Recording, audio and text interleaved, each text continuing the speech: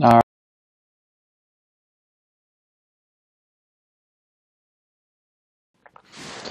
Hey guys, in this video I'm going to show you how to destroy and delete game objects instead of disabling them.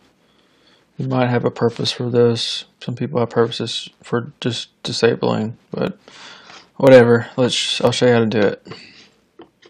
So I'm going to show you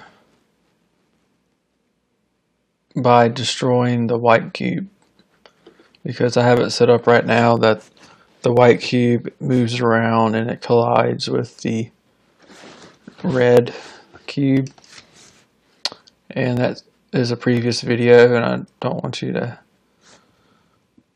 have to retype all the code and stuff to show you, so you can go watch the other video and I'll show you how to do that.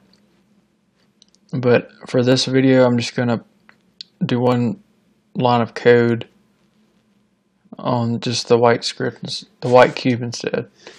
So all you gotta do is create a script, C#, destroy me, or name it whatever you want to.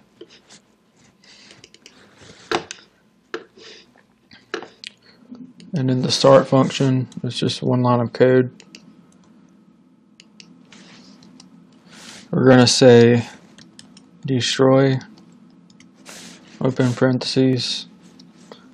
Since we're destroying this game object and only this game object, you would type this, destroy this game object,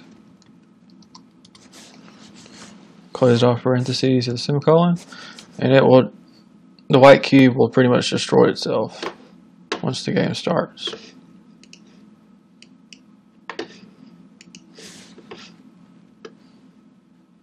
Alright, drag the script onto the white cube, which is our player.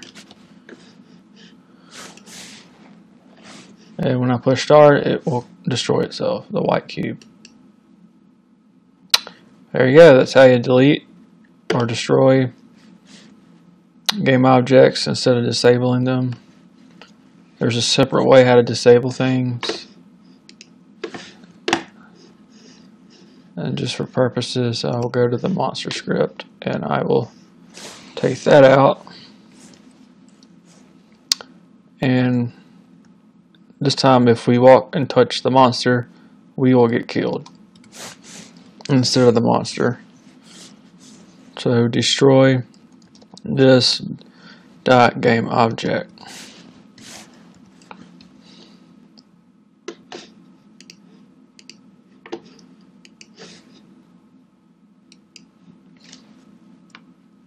I forgot to take it out. The script that destroys itself.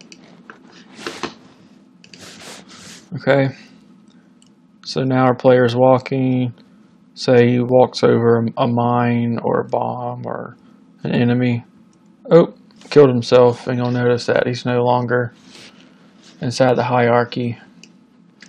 If you did set active instead, when it just disables them, the player would still be inside the hierarchy. So that's really the difference. Most people disable instead of destroy, just have better optimization. But if it's a small game, you don't really have to worry about it. So thank you for watching, and please subscribe. I almost forgot, you can do it the other way as well, actually. So you wanted to destroy the monster instead, you would do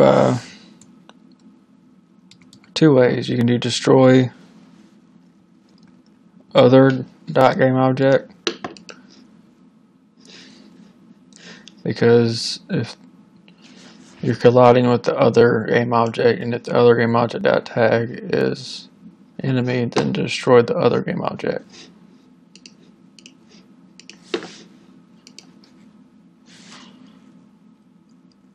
Boom.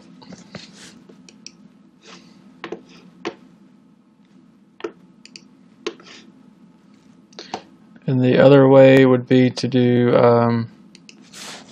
instead of doing other dot game object, you could do the name of this object.